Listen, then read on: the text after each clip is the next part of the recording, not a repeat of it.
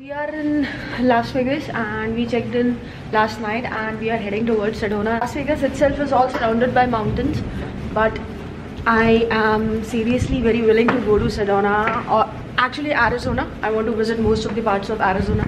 So I have like 4 to 5 days of vacations. So let's see what all I can see in those days. So we are in Hard Rock Hotel and we are going out now.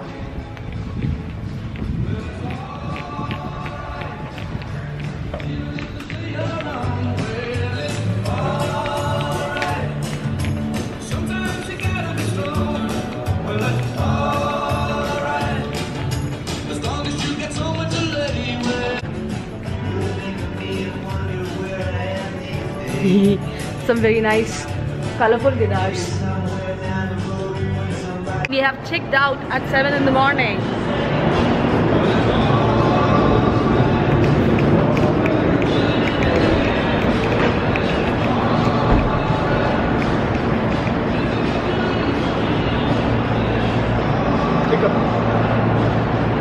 So here it comes my Mustang.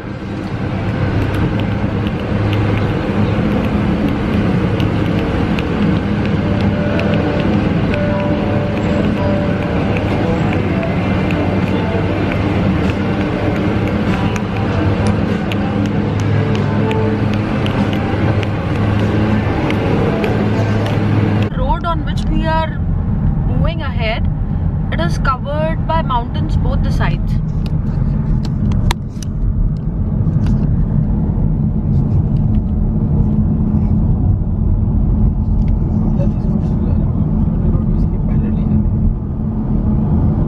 So it has a very different architecture from the place where I stay right now. So Pennsylvania is very different from Las Vegas. So this place has deserted mountains actually. We are looking for the Hoover Dam right now. We just took a detour.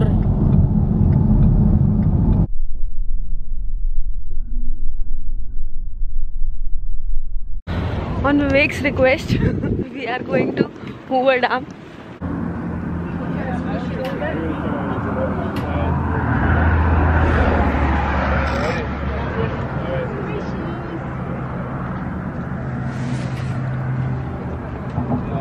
Okay, let's go back. Hi guys, we are in Red Rock State Park. I wanted to show you all different rocks. There are multiple rocks that are named differently based on how they look.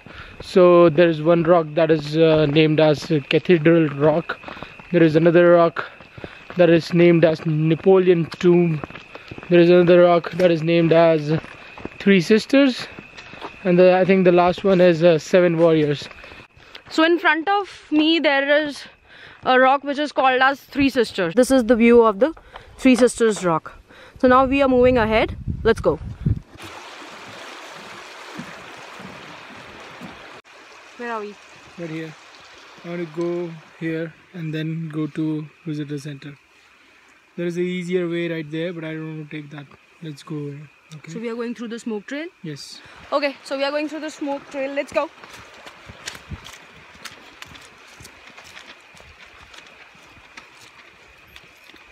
I'm enjoying the hike so far. It's a beautiful one. So there was a board where it was written that the red color in the rocks is because of the iron oxide present in them. Finally I can see some cactus behind me, so let me show you some cactus.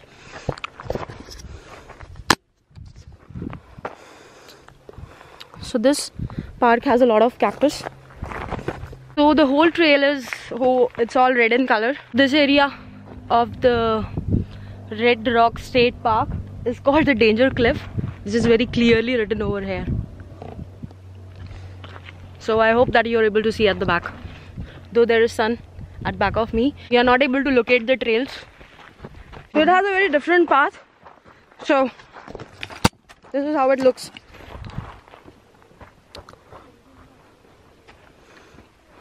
Alright, let's go.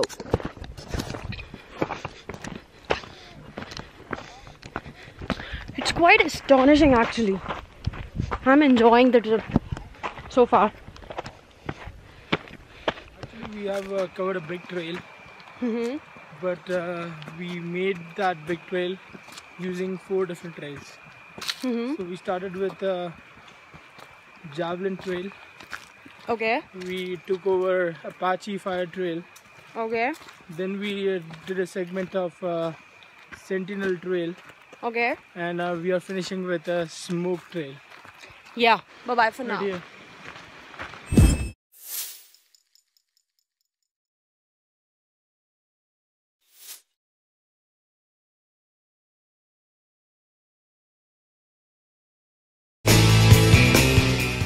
Hi. So we are like walking on the trail of Grand Canyon. So this is like a 9 miles of hike and we have covered 4 miles. So it is 4.5 miles on one side and we have covered around 4 miles. When I have gone for a couple of treks in India, what happens is that we always go up first and then while coming back we come down. But here it is a little different. It's like while going we are going down and coming back would be all up. So it's see, I'm not actually tired, but my feet, they are paining a little bit. So we are going towards the plateau point and this is the scenery which I'm able to see from here. So as per Vivek, this is the most beautiful point from morning up till now. Alright, so the plan of visiting Grand Canyon began in 2015 December and I am implementing it in November 2017. So I'm very happy that it finally got implemented. And so we have reached the plateau and it is just stunning. This is just stunning. Everything around here just looks so beautiful. Okay, let me give you another glimpse of the river Colorado. And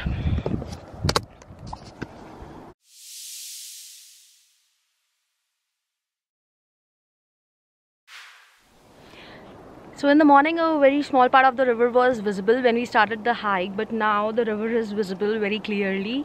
And what else? It's just stunning. So let's see. Now it's like I have hiked down and now we have like 6 miles to hike back, and it's always easier to get down than to like hike up. So let's see that how much time are we going to take to cover the 6 miles hike. And let's see, I'm already a little bit tired, but I'm feeling a little refreshed after taking a little bit of gap, a little bit of break. Alright, see ya.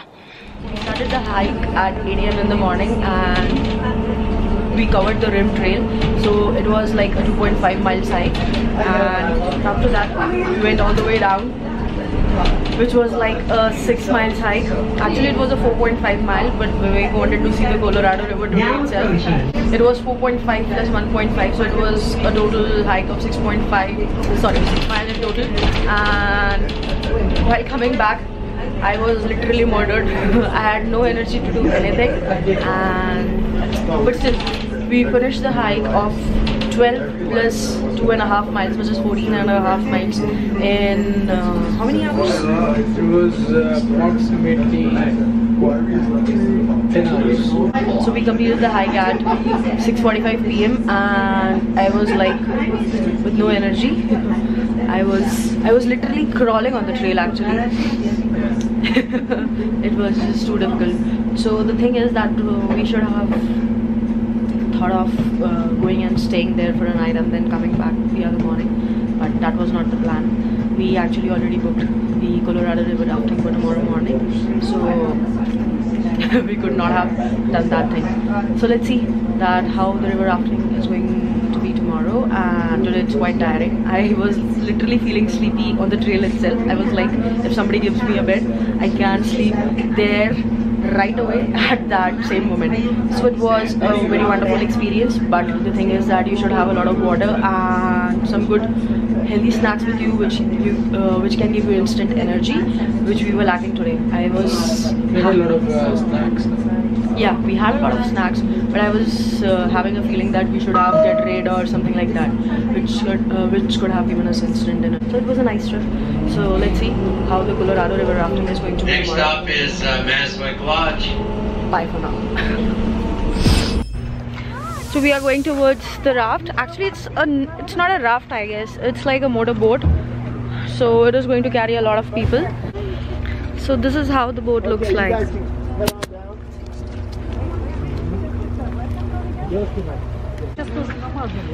So we are deciding where to sit because I have experience when we sit in the front, we always get a splash of water on our face. So I just like that experience. So let me see as we are getting down at last. Do you think that we would get a chance to sit in the front anymore? I want to sit in the side. Hey, what's up? Hi. Hi. Are you guys from India? Yep. Yes. Namaste. Namaste. I was there in January. January? Oh wow, nice. I'm going. January too. Yeah. Welcome everybody. My name is George, but on the boat you can call me Georgie. George. Welcome to Colorado River Discovery and Glen Canyon National Recreation Area. That's where we are. This is Glen Canyon, not exactly Grand Canyon. That's about 100 miles downstream. This is the Glen Canyon Dam, and I'll be referring to that a lot today. Yes, sir. It's 710 feet from the deck.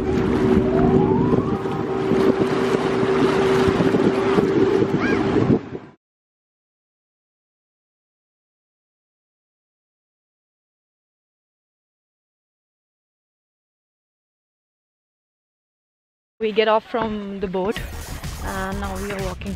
Actually, we are following the guide who was driving the boat. So a lot of history is associated with these rocks, with these mountains actually. So it's stunning. They are big, huge mountains. Yeah. Thank you.